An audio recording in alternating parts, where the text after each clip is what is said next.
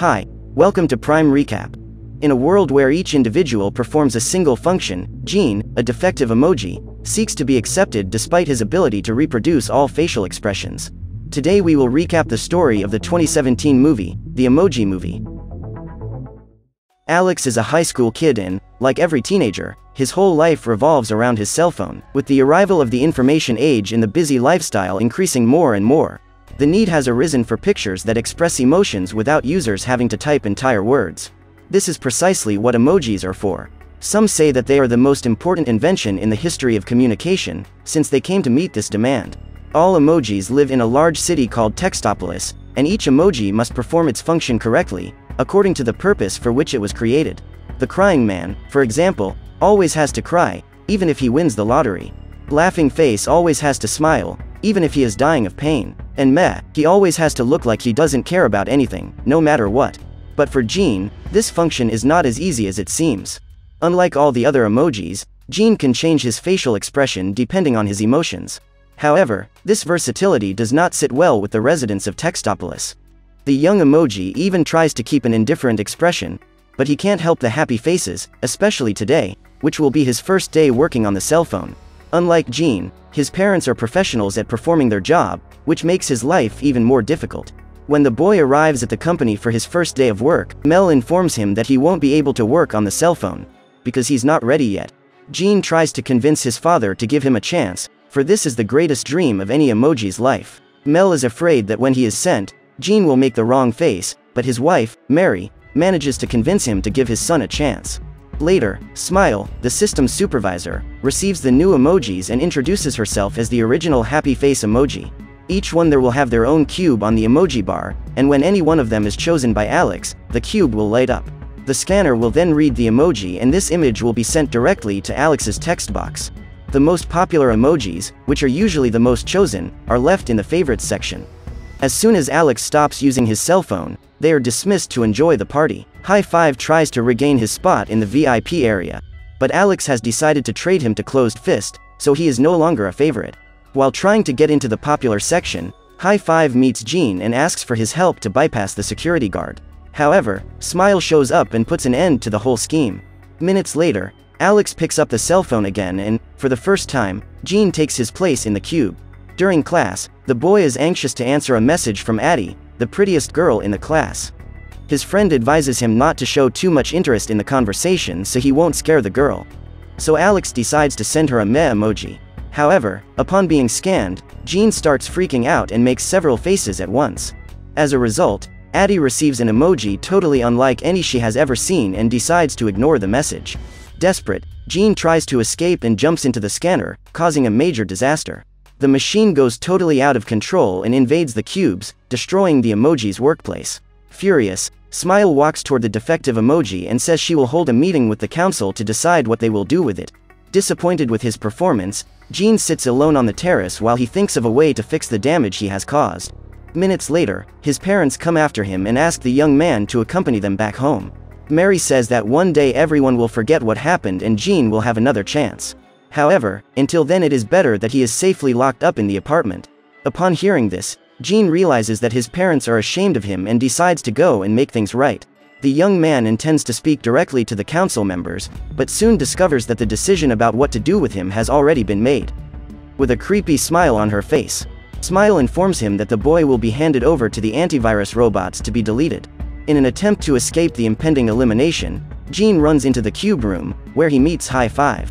The emoji finally manages to bypass the guard and enter the favorites section. Upon seeing the antivirus robots, High Five believes he will be punished for sneaking into the VIP wing and runs away together with Gene. In order to hide from the guards, he goes through a secret entrance that leads to the Losers Club, where the emojis that no one uses are. While sanding High Five's nails, Gene reveals that those emojis were after him and wanted to delete him for being defective. In this instant, the little hand states that there is a way to be fixed, but in order to do so, Gene would need to find a hacker to reprogram it. The problem is that the hackers live only in the hacking app, and to find him, Gene will need to leave Textopolis. To reassure his new friend, High Five tells the story of the princess who got out of the cell phone and now lives in the cloud. According to him, the hacker who helped the princess escape can reprogram Gene. Therefore, the young man asks for the help of the little hand to find this hacker. Hoping to be reprogrammed to return to the favorites section, High Five accepts the invitation. But to do so, they need to get out of the city undetected by the robots. With the help of their disguises, the duo manages to go unnoticed. As they cross the border, they come across Alex's background screen, where all the applications are. Each app has its own world, and the first to be visited is WeChat, a Chinese app where the bubble pups reside. Next, Jean breaks into Facebook and meets Alex's hundreds of virtual friends. Meanwhile, in Textopolis, Jean's parents are looking for him and intend to find him before the antivirus robots do. Mel believes that the boy has fled the city, and the couple decides to go look for him in the background screen. However, one of the robots manages to detect them, and Smile orders the antiviruses to follow them. Upon arriving at the pirate application disguised as a dictionary, High Five must enter a password to log in. Amidst the darkest creatures of the internet, they plan to find the hacker. The duo must escape a bizarre virus and get rid of spam until they reach the counter, where they find the Trojan horse. After being questioned about the whereabouts of the jailbreak hacker, the creature points to a girl sitting in the corner of the bar, and High Five goes to chat with her. The young woman ignores them and claims to be busy, right up until the moment when the robots invade the place. Seeing Jean's abilities, she decides to help them find a way out while the antiviruses go about deleting customers from the bar. Just as Jean was about to be eliminated, Jailbreak pushes him into a tunnel, and the trio manages to get out of there unharmed. They fall into the world of Candy Crush, and Jean gets stuck in the game. To rescue him, his friends need to combine the candies without allowing the yellow bullets to get close to the emoji, otherwise he can be blown up. During the school break, Alex approaches Addie and intends to ask her to be his date to the fall dance. However, before the boy can make an invitation, his cell phone starts making strange noises, as the Candy Crush game has been activated, and the girl leaves with her friends. Furious that he is being sabotaged by his own smartphone, Alex decides to call technical support and makes an appointment to reset his device, erasing the entire universe inside. After being almost blown up several times during the game, Jean finally reaches the last row, but his spherical shape prevents him from getting out of there. His last option is to be combined with the yellow bullets and hope that the game thinks he is a special bullet. The plan works, and Jean is transported into a glass jar, through which he manages to escape. As they walk through that world, High Five takes the opportunity to eat some candy, and Jailbreak informs them that she is willing to help Jean, but for that they need to go to the cloud, where they will find the source code to reprogram him. The problem is, to get in there, they have to get through a nasty firewall that uses facial identification to make sure that each user has only one chance to get the password right. Jailbreak already tried to get past him, but she got the password wrong only once and was blocked forever. Since Jean is an emoji that can make several faces, he may be able to make several attempts without being banned. While keeping an eye on everything that happens on Alex's cell phone, the Textopolis security guards receive a notification that has just gone into the calendar, and everyone panics to discover that the boy has a scheduled visit to the service at 4 p.m. Lost in the background of the cell phone, Jean's parents log into all the apps looking for their runaway son. When they get to YouTube, Mel realizes that they are being followed by antivirus robots, and Mary has the bright idea of posting videos of cute kittens to distract the robots while they go away. After leaving the app, the couple split up to look for Jean and have no idea that, by this time, the young emoji is on his way to the firewall. Along the way, Jailbreak reveals that her biggest dream is to reach the cloud. The hacker can no longer stand living in that world full of rules and with the risk of being deleted at any moment. Her real intention in deciding to help Jean is to achieve her freedom. After crossing the shortcut, the trio arrive at a dance app and need to reach the Dropbox without triggering the music. However, the Jailbreak plans go up in smoke when High Five puts his finger on the red button and activates Just Dance. At that moment, a loud music starts playing, attracting the antivirus bots to the application. The ground then crumbles and Akiko appears. She tells her guests that they need to follow her steps to advance. If they make a mistake, the player will receive an X, and with 3 X's, they will be eliminated from the game. Upon hearing this, Jailbreak despairs and reveals that she can't dance. In the very first seconds of the song, the hacker gets her first red X, but she still struggles to keep up with the melody. Quickly, High Five earns 3 stars and begins to advance in the game. After almost falling off her platform, Jailbreak gets her second X, and Jean decides to go back to help her. They begin to dance as a duo and move forward together. At this point, the girl gets carried away and ends up losing her disguise. Then Jean discovers that the hacker is actually the emoji princess who escaped from Textopolis, and everyone believed she had made it to the cloud. At that instant, the antivirus robots appear and start dancing to advance in the game and reach their prisoners. Alex is in class when the Just Dance music starts playing on his cell phone. Desperate, The boy deletes the application and Akiko's world begins to crumble. Jean and Jailbreak make it to the Dropbox in time, but High Five ends up being sent to the dump after being captured by one of the robots. To prevent his friend from being deleted for good, Jean decides to go to the dump to rescue him, but Jailbreak tries to convince him to follow her goal, since Dropbox is right there and the dump is on the other side of the phone. Seeing that Jean is determined to rescue High Five, Jailbreak decides to lend a hand and informs him that she knows of a shortcut. In Textopolis, Smile is furious because she can't get in touch with her robots, which were sent to the dump along with Just Dance. There are only 4 hours left before Alex goes to the service center, so they need to fix everything before the technician finds some problem with the cell phone and decides to delete everything. As a last measure, Smile decides to send new robots after Jean, only this time they are equipped with an illegal upgrade that turns them into bloodthirsty monsters. In the dumpster, Akiko is still trying to dance when she is interrupted by an evil virus. On the mountain of garbage next to her is High Five. The emoji is approached by Spam and a troll reveals that by the end of the day the dump will be emptied and they will all be gone forever. Jailbreak and Jean make it to Spotify and navigate the music streams to quickly get to the dump. During the trip, Jailbreak asks why Jean wants to be reprogrammed instead of just accepting his peculiarities. The girl says that Jean is the most special emoji she has ever met and claims to love him just the way he is. Meanwhile, High Five tries to distract himself while waiting for the moment to be deleted. He remembers the time when he was one of Alex's favorite emojis and sees his picture in a text message that the boy wrote to Addie, but which was never sent. Suddenly, the dumpster doors open and Jean appears hanging by a rope. The emoji holds up one of his friend's fingers and Jailbreak pulls them back up. After thanking his friends for saving them, the little hand decides to help the trolls who were stuck in the dumpster and throws the rope to them.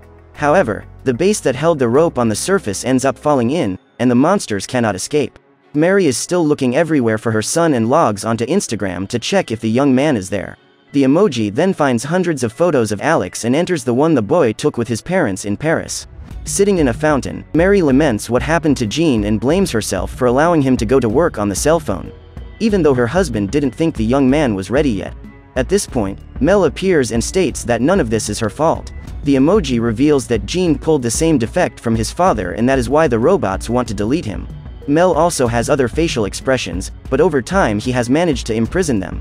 Now that he has revealed the truth, the couple is closer than ever and Mel declares himself to his wife. Mary tries to show some reaction, but she can't help her frown. Despite this, the emoji says that she loves him too, and they go off, once again, in search of Jean. While walking back to the Dropbox, the trio is surprised by the arrival of the robot that has been upgraded and they need to spread out to confuse the creature. During their escape, each of them is still being chased by a part of the robot. In this way, the team manages to tie a knot in the monster and run for the Dropbox. The antivirus cannot get into that application, so they are safe. The trio embarks on a journey that will take them directly to the firewall. Now it is Jean's turn to enter the scene. The emoji positions himself in the password field and pronounces the numbers that Jailbreak passes to him. With each mistake, the young man is incinerated and must change facial expressions to make a new attempt. After a few unsuccessful attempts, Jailbreak runs out of options. She has already tried to use everything important in Alex's life, but she couldn't get the password right. So Jean says that if he had to come up with a password, he would use the name of the girl he likes. The problem was that Jailbreak had already searched the entire cell phone and could not find any girl's name. Upon hearing this, High Five remembers the text message he saw in the trash can, but cannot remember the name that was written in it. After accessing the files, Jailbreak finds the message and discovers the girl's name. Jean then makes one last attempt, and after saying Addie's name, access to the cloud is released. Now that she has managed to get into the cloud, Jailbreak needs to fulfill her end of the deal and starts working on reprogramming Jean to make him a meh once and for all. While the girl downloads the source code, Jean finds out that he doesn't want to go back to Textopolis without her and decides to declares. He says that Jailbreak is the coolest and most interesting emoji he has ever met. Jean further states that after everything that has happened, he has given up on changing his ways and would like to stay in the cloud with her forever. However, the hacker says that she has her own plans and claims that she is not a little princess waiting for a Prince Charming. Upon hearing this, Jean is heartbroken and, without any effort, becomes a real meh. As he walks toward the exit, the cloud doors open and Jean is taken away by an antivirus robot. Desperate, High Five runs to tell the hacker what has happened and asks for her help to save him. The girl then shrugs off her disguise and uses all her princess charm to attract a little bird with her whistling. Luckily, the Twitter icon is passing by and decides to give them a ride. Meanwhile in Textopolis, Gene is greeted by Smile, who intends to delete him right in front of all the other emojis. However, before the young man is eliminated, his parents show up and Mel reveals that he has the same flaw as their son. Contrary to his expectations, Smile orders the robots to delete him as well, and Mary is arrested by the guards. At this point, the other emojis rebel at this injustice and the crazy Smile threatens them. Just as the antivirus bot was about to delete father and son, High Five and Jailbreak show up. The hacker manages to release the button to deactivate the creature, but is knocked out before she can press it. The little hand then takes advantage of the fact that the robot is behind the girl and presses the red button to turn it off, causing Smile to end up buried under her loyal antivirus. This could be a happy ending if it were not for the fact that time has run out and Alex is already resetting his cell phone. Now, that entire universe will be erased and the emojis, as well as all the ones that live in the other apps, will be deleted forever. Addie shows up at the same store where Alex is and the emojis spot the boy complaining to a friend that he can't express his feelings for her. Upon hearing this, Gene has an idea. He believes that if he can help the boy share his feelings, he can give up resetting his phone. Jailbreak claims she can hack the phone and send a message. But time is running out, so Gene will only get one chance. Knowing that he is the only hope for his friends and family, he enters the cube with a great responsibility. The emoji must use its quirkiness to convey everything Alex feels for Addie in a single message. Jailbreak then triggers the scanner and Gene does his best work. Alex is surprised to see that unusual emoji and decides to send it to Addie, since the icon conveys everything he feels for the girl. When Addie sees the message, she smiles and goes to talk to Alex. They arrange to go to the fall dance together and the boy is overjoyed. All the data on his cell phone was about to disappear forever, but Alex gives up resetting it and manages to recover everything at the last second. In that instant, the entire universe that lived inside the smartphone rises from the ashes and Gene is cheered by his fellow emojis, for thanks to his quirks, everyone has been saved. After living a whole life trying to fit into that society, Gene finally accepts the fact that he is different and even gets a surprise party to celebrate with his new friends. From that day on, he becomes Alex's favorite emoji and earns his long-dreamed-of place in the cube. So what did you think of this movie? Leave it in the comments below. And if you liked the video, please like and subscribe for more movie recaps. See you next time.